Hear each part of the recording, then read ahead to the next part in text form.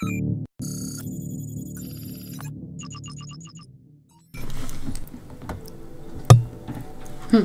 had to go intro, and I can't lie, today man is tired. I'm just low energy, so I'm not going to be doing all of the exuberant elaborate stuff I normally do in the videos. Let's just go straight to the point. In today's tie tutorial, I'm going to be showing you how to make this inflated text kind of thing in Blender, and I want you guys to go crazy with it, change the materials, do whatever, but I'm going to show you how to get to this point anyway.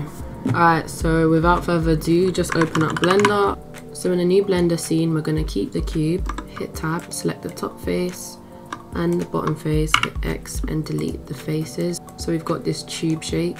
I'm going to add a modifier, add a solidify modifier, and just increase the thickness to minus, like, whatever, minus 16. Now hit H to hide that. We're going to hit Control A and add some text and type whatever you want. I'm just going to type what I always type, intro. Here we go. Over here on the settings of the text, we're going to change the font. I went with a bubbly font to see like your fonts more clearly. Click these 4 triangles, squares, and have a look. I'm going to use Fraxerta Totally Fat. Open font. Under the geometry properties, we can extrude our text a little bit, maybe like this much. I'm going to increase the character spacing just so that these letters can be moved around later. Perfect. So once you're happy with your text, right click and convert to mesh. Now, as you can see, some options have disappeared. That's because we've created an instance of a mesh as opposed to a vector text object. So you can't change the font from here on out, so you just gotta stick with it. Right, so we're gonna add a modifier, we're gonna add a remesh modifier. Now this is the part where I'd suggest if you have a older CPU or you don't have that much RAM, I'd suggest not making your voxel size too small, because this will cause complications and crashes later on in the process. So adjust this number until you get a good amount of detail in your text. So I'm gonna wait till that little hole becomes a bit more prominent, but I don't want to go too low, but also I don't want it to be too pixelated. I'll go for 0.009. Just in case I get the wrong voxel size, I'm gonna just hit Shift D, move this to the side to create a little copy, just in case I need it. You never know if you will need it. Go back to the active object and we're going to apply this. Hit Alt H, this will unhide our original cube. Hit 7 on the numpad to bring up the top view. Hit Tab and select one voxel, then hit the L button a few times until it selects. Then hit the G button and you can resize these components to fit into your little box thing perfectly. Make sure that none of your letters are intersecting with any other letters. But I would suggest you try and fill up any of these neutral gaps, because the bigger the gap, the more difficult it will be for the letters to squish together. So line that up perfectly. If we just bring our shape to the top, you'll notice some of them might be like a little bit taller than others. That's because when you resize them, you also increase how big they are. So if I hit Tab, I can just bring these down as well by resizing them like that. Scale everything up, because bigger objects just have, like, the physics just, it works out better for them. Hit Control A and apply the scale to the box and apply the scale to the object. Bring our text slightly into the crevice, and actually I think if we increase the width of the text, it will allow the inflation to have more impact on the text. Okay, cool. Now we're ready to move on to the physics part. So select your box first. Also going to apply the solidify modifier. Over here in the physics properties, we're going to turn this into a collision object. That means any properties with ongoing physics applied to them will collide with this object. Then onto our text, Just make sure we've got all our modifiers applied. In the physics properties, we're going to add a cloth simulation. Also, make sure that your animation head is on 0 frames. This will let you change these properties quicker. So we're going to go and tick the pressure box. This will allow the object to inflate. I'm going to start off with a pressure of 4. If you click custom value, the target volume, I'll go with 2, and the pressure scale will go with 3. These are all arbitrary numbers depending on the scale of your object, on the type of scene. You're gonna need to play with these numbers. It's inevitable, like it's mad if it comes out the way you want it looking the first time round. Next, we are gonna go to field weights, bring the gravity down to 0. This means our object's not gonna like be falling while it's inflating. And then lastly, I'm gonna go on cache. So the cache essentially lets your computer simulate the action. You're letting your computer breathe, do the calculations, and then look at the results later. So I'm just gonna do a cache of about, I feel like 8 frames is enough. That's what I found before. But again, with all these numbers, if you're not getting the results you want yet, or you feel like it's not fully inflated, then definitely extend your cache length. Also, let's quickly change the quality to 6. Actually, I'll just change it to 8. This will give our animation a bit more finesse, you understand? And the last thing, we're gonna go under the collisions properties and change the collision quality to 3. Self collisions, tick that. That is gonna maybe kill your computer a little bit. Right, this is another save checkpoint. Control S, save this before you hit the bake button. And down here, this number will probably very gradually count up to 8. This is in live time. My computer's literally been melting in the summer's heat, so she's not what she used to be, but it's doing it relatively quickly. And after this, we can look at the results and then tweak the numbers if they're not exactly how you want them to be. Cool, so we've got up to 8 now, and we can play that through. Interesting. We get the inflated kind of like texture that's looking really cool. And honestly, it worked out really nicely first time round. If you're getting strange results, it's probably because you've scaled your object a bit different to mine. So what you can play around with in the settings, before you change any settings, you just got to delete the bake. Over here in pressure settings, might increase the pressure to 6 and see what that gets me. Hit bake again. I'm wanting something to do. I've got a Kindle now, so I'm just gonna read while it's baking. Oh look, the bake's done. And with the pressure increase, you can see now it fills up that little gap there that it wasn't filling up before. And honestly, I really like the way it's looking. As you move along the frames, you can pick the frame you like the best, go along frame by frame, and pick the one that most speaks to me. I really like this one because you've got some nice creasing on the eye, creasing on the T. When you're happy with that, you right click and convert that to object. Now in another tutorial, I might show you how we can animate this, but honestly, like I said, low energy today, so that's what you're gonna get. So make sure you're on the frame that you like the most, right click it and convert it to a mesh, and now you'll see if you move, scrub along the timeline, nothing's happening because we've decided that this is what am I talking about? This is the frame that we like the most. So now it's actually an editable object. If you hit tab, you'll see all our topology. Beautiful. And last thing we're going to do to the mesh itself for now is we're just going to add a subdivision. Actually, Control S again, add a subdivision surface. Because we didn't have too many voxels at the start, we've got room to add a carport viewport subdivisions, but in your render I'd bump that up to like 6.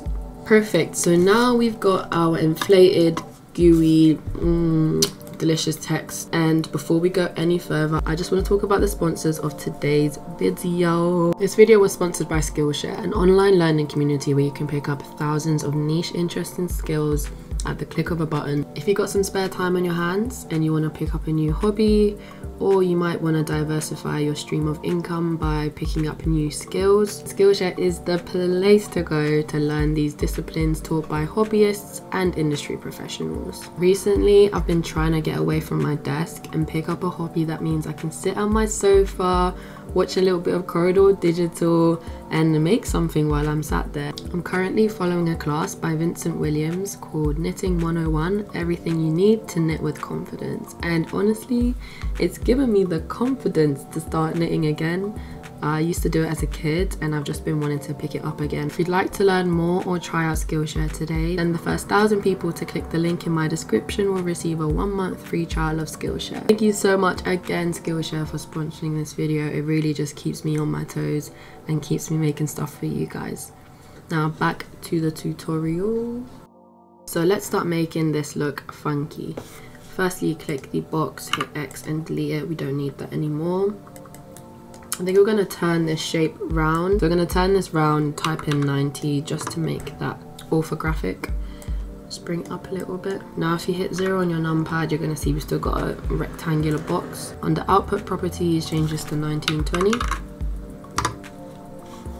And hit N, go to view, camera to view, and move your camera around. I think the lens is a bit too wide. So click camera. Down here in camera, we're gonna make the focal length around like 100 or so. Around 130 is nice. And then just adjust that. Might open a new window up here. And just grab my camera and bring it forward by hand over here, because sometimes when you scroll you kind of lose a bit of the fidelity. Once you're happy with your distance from the camera, just hit N, go back into this view panel and uncheck that box. That way when you're moving around in camera you don't accidentally disrupt. So I'm going to keep this on camera mode, rendered mode up here, and we're going to really just kind of operate in this area here. So the first thing I'm going to do is actually just delete these inflated areas, which I'm not really liking too much. We hit tab, we can just go into edit mode and just select those roughly like that. Do it in wireframe mode. Select those again and hit X, vertices. Obviously it looks a bit weird that this is kind of open, but remember we're just getting this view, so it's all good in the hood.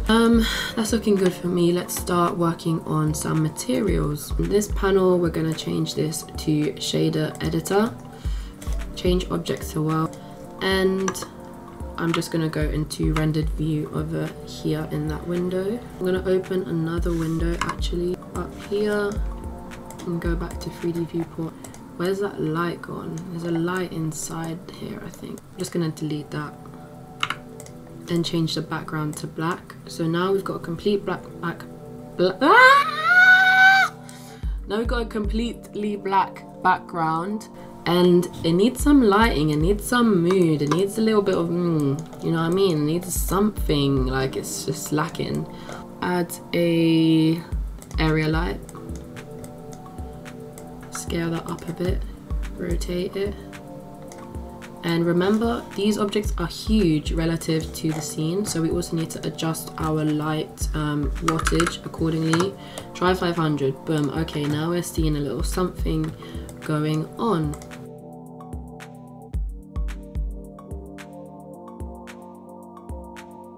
This lighting, arbitrary, change it. I don't care, whatever you do, just make this tutorial yours. Do you understand?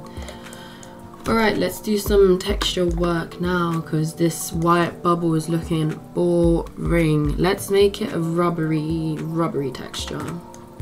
So change this world icon to object icon, and selecting your text, we're going to add a new texture. If you've got Node Wrangler enabled, if not, you can just go to edit, preferences, add-ons, and check that you have Node Wrangler enabled. Just click that. then hit Control T. This will bring up a bunch of things on the side, but we're gonna delete this image texture. Hit Shift A, and we're gonna add a noise texture and a color ramp, and connect those accordingly. Vector to vector, factor to factor. Factor to factor is color, and plug that into your roughness. First thing, you're gonna want to pick a color that you want to use. Oh, that was an accident, but you know what? I like it. I like it. Let's go with it. Let's go with it. Normally, we just turn the roughness down, boom, call it a day. To be fair, that's looking delectable. However, let's just add a little bit more something to it. Oh yeah, also we are in Eevee right now. Eevee is amazing if your computer can't really handle cycles. And if so, just click all these things on just to enhance what Eevee can do. But in this case, I'm going to be working with cycles. And if you do have a GPU, switch that to GPU compute. It just looks a lot more delicious, you know what I mean? So honestly, this is looking nice already. Might just add another. I thought I wasn't recording.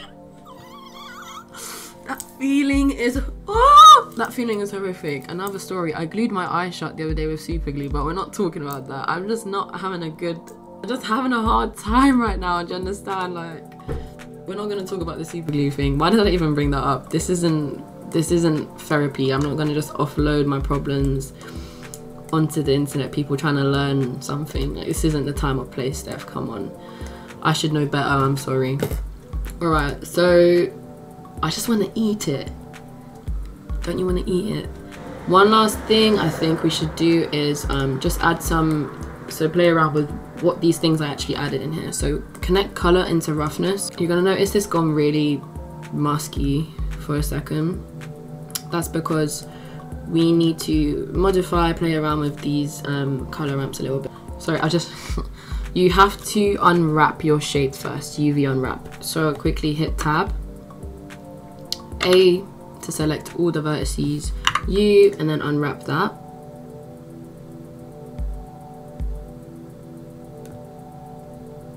Cool. And that way, the UV that you've unwrapped these things and that should apply to that. Let me tell you something. Bro, all I'm saying is you're gonna be playing around with these settings for a minute until you see it appear. And then once it's appeared, you'll be like, right, okay, I get it now. Oh, I think I see something over here. So you see how this smudginess is coming up now? See how we get these smudges? Well, we can actually increase the detail to make the smudges a bit more like dirty looking, if that makes sense. So see how our plastic has kind of got this dirty texture to it. Adjusting these two colors affects the kind of like the way that dirty overlay noise texture is interacting with the original base roughness. I'm really butchering this explanation, but there's better places you can go online to learn the semantics of what I'm trying to talk about. But realistically, I just want it to be quite shiny, but also kind of dirty. So I think I'm kind of happy with how this is starting to look.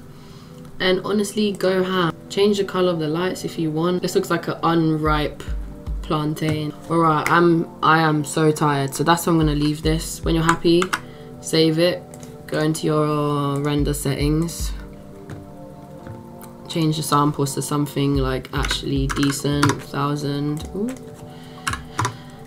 samples, go off solid. Before you render, I quickly changed that 6 that we had in render to a more manageable 4, and then I saved my work a bunch of times. F12.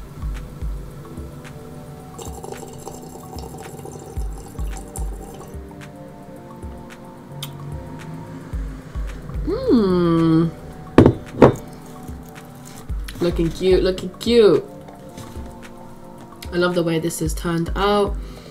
And to be honest, my work here is done because that's all I really wanted to show you guys. Please take this, make it your own, make it greater, make it more amazing than what I've showed you guys here. Yeah, so that's the end of the video. That's the end of the tutorial. I hope you guys learned something, and I will be back at some point with some more Blender stuff. But yeah, but in the meantime, everyone take care, stay blessed. I will catch you guys very, very soon. Peace.